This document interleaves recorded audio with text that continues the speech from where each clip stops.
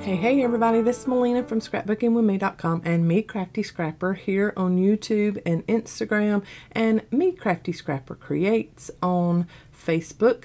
Today is another episode of Scrapbusters, and I'm challenging you to make any size library pocket.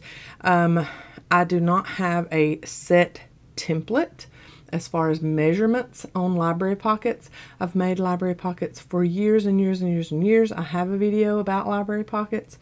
But I wanted to show you that they do not have to be exact measurement, same size, library pocket.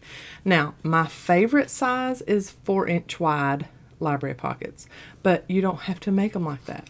You can make library pockets any size you would like. This one is 2 inches by 1.5 inches. So you can make them any size you would like. I have some already cut in the 4-inch diameter, and I will show you how to make these simple little library pockets. Easiest little project ever, and beautiful things to add to your scrapbook pages, your journals, art journaling, whatever. Love making library pockets. Now I already have this one scored. I've already got that one scored. I'll show you though. They are 4 inches wide. These just happen to be 6 1/4 inches tall. It was pieces of scrap. I did not check the height. I just made sure that they weren't too tall because, you don't need one the size of your journal page. I don't know. Maybe somebody does want to make them the size of their journal page, but you don't have to have them that tall. These just happen to be 6 1/4 from whatever project I was working on. So a lot of people go, oh yeah, just cut it just a little bit less than half. I don't like that.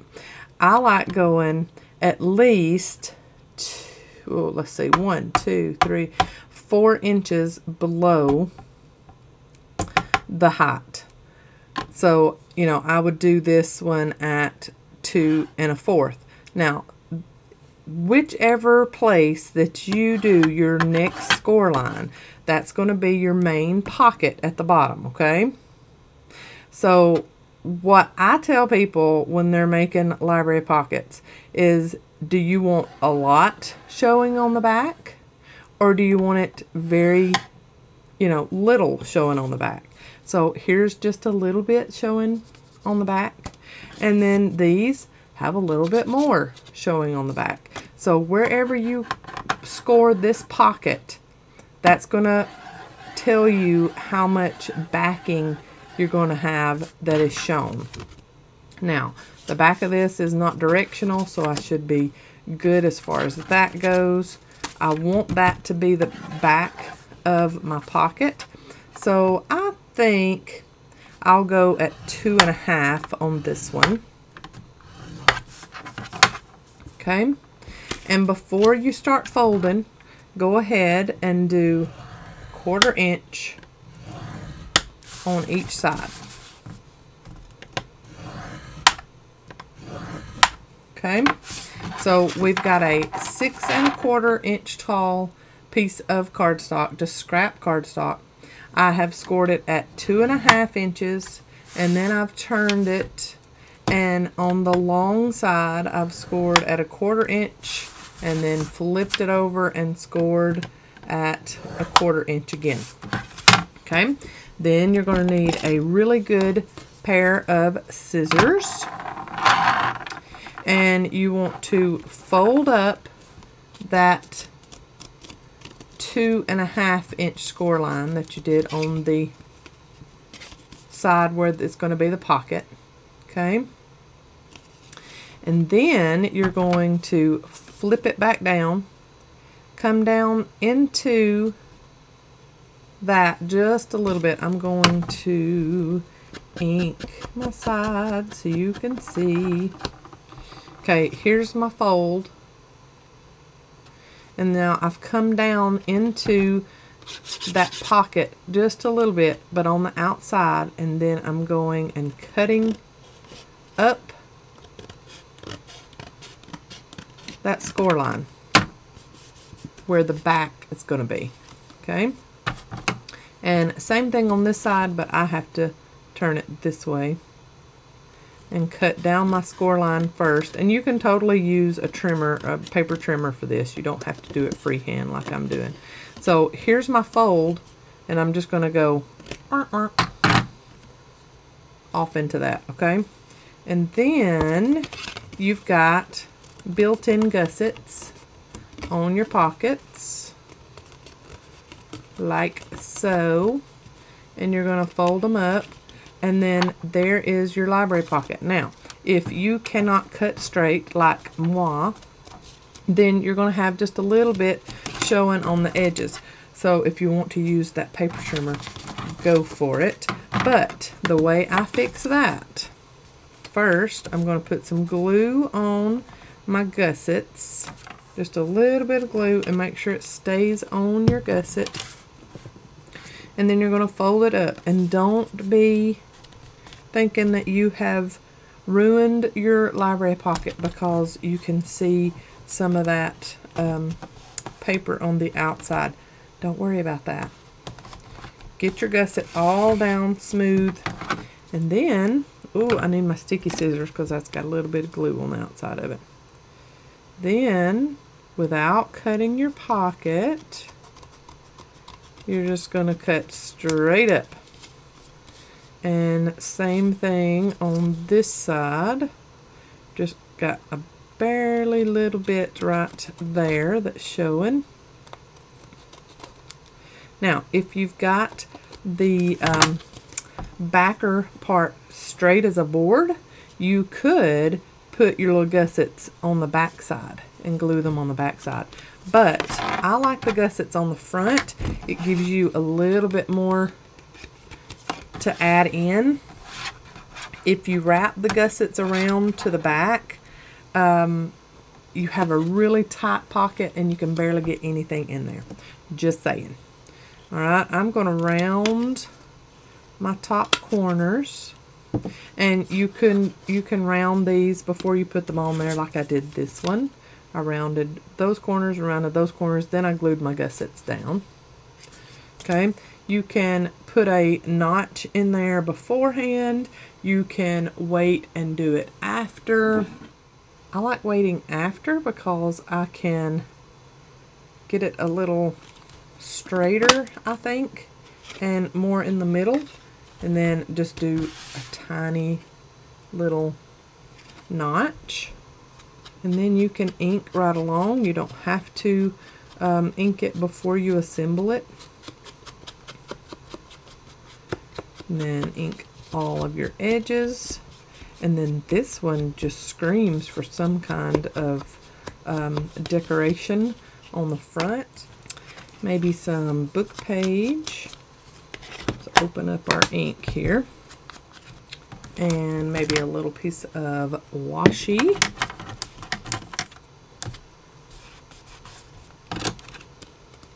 And maybe a little book plate. This is cute.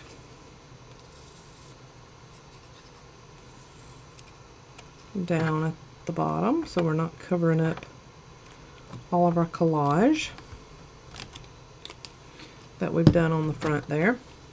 So there's our little easy peasy library pocket, and I'm going to show you how you can make them any size. Okay, here are my pieces I've gotten out. Okay, we have a piece that is like 4 1/4. So I'm going to do my fold line at 1 3/4. Okay, and then I'm going to do my line down the side.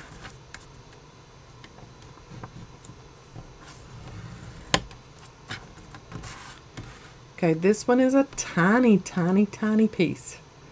But I'm just showing you, you can use the same formula and make even the tiniest of scraps a library pocket. So this one is 4 1/4.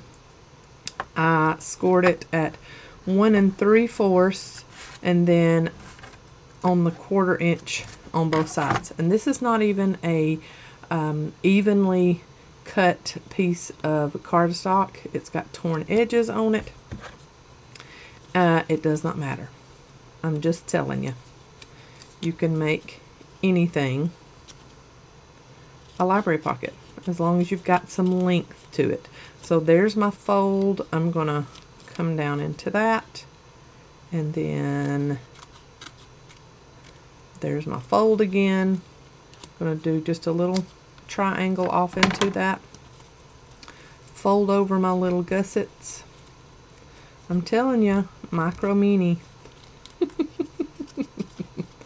Look at that. And then I'm going to tear this top just for a little bit of interest there. So we've got a long, skinny pocket here. I mean, this is like ridiculous looking, but I'm just saying you can make any size library pocket as long as you've got a longer piece of scrap. Look, now that may hold a pencil, a really thin pencil, a paintbrush.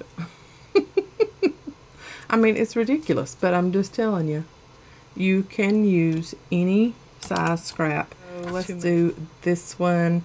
It is 4 inches, and this one will be a square one. I'm not even going to make it slimmer.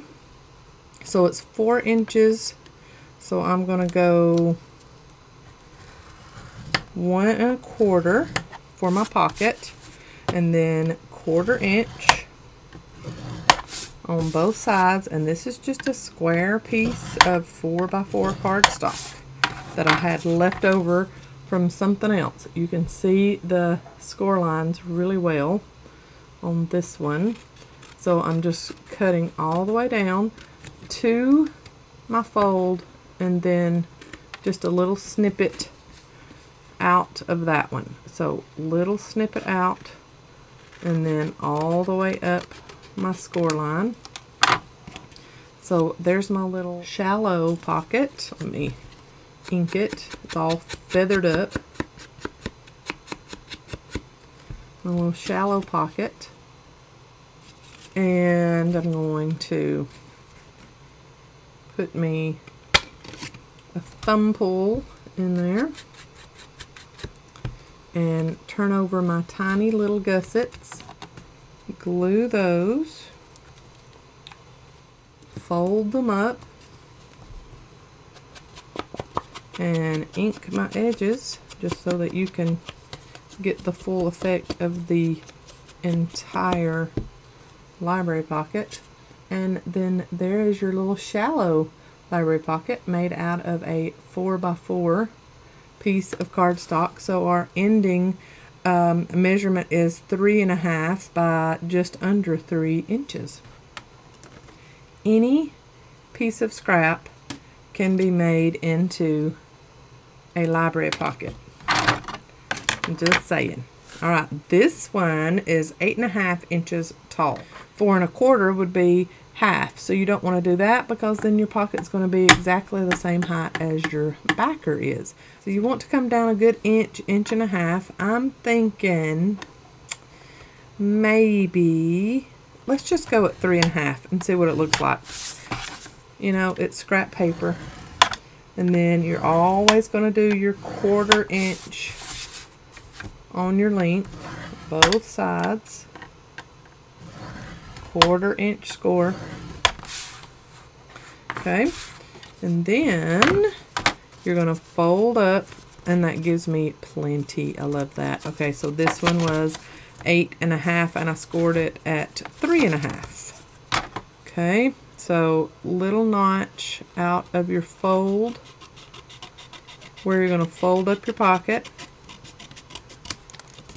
all the way up, and then use the trimmer if you don't have a steady hand, which I do not have a steady hand, but I'm just, for time's sake, just cutting it by hand. Okay, and then I'm going to deep round corners, and I'll show you how I round the pocket corners too, like I did on that one example there. Okay, fold over my gussets, and when I have my gussets folded over, then I'm going to put the folded over gusset corner in my corner punch, and we are punching the gusset and the front of the pocket at the same time. So there's my nicely rounded. Let's see if this will show up at all. Maybe a little bit. Shows up just a little bit. I'm not going to put a thumb pull in this one. Get my liquid glue. Glue down my gussets.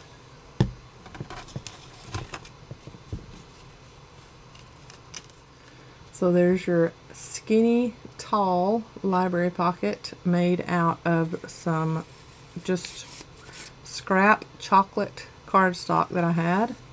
And look, when you do those gussets like that, look how easily your items glide in and out of there.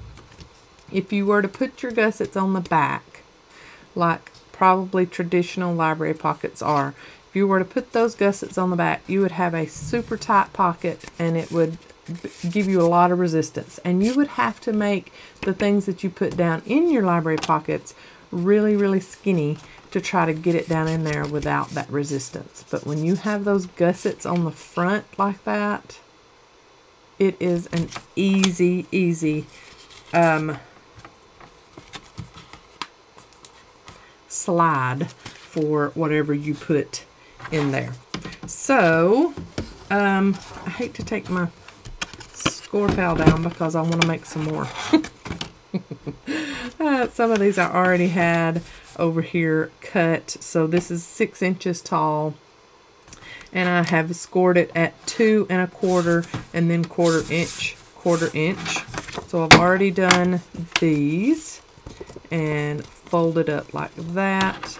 So remember, do not cut the gusset off of your pocket. You're just giving yourself a little triangle there, and then cutting all the way up. And then same thing on the other side. I just have to turn mine over and cut all the way to the fold, and then a little triangle out.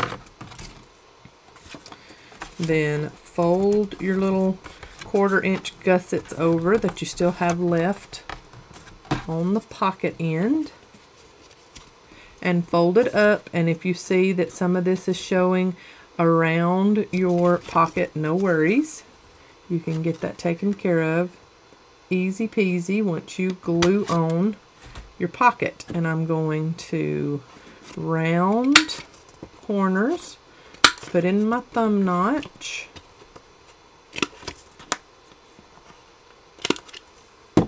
okay, go ahead and glue down my gussets.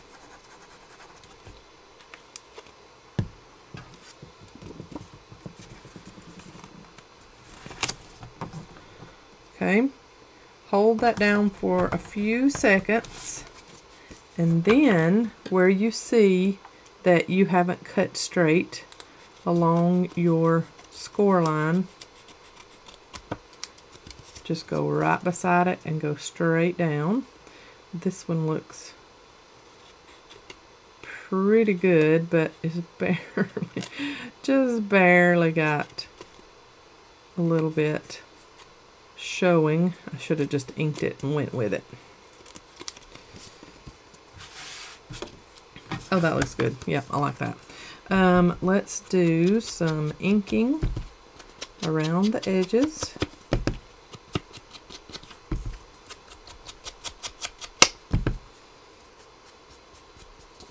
And then we can, since we've got those gussets on the front, we've got a pocket that kind of pulls out really easily, so you can ink that pocket if you forget to do it before you assemble.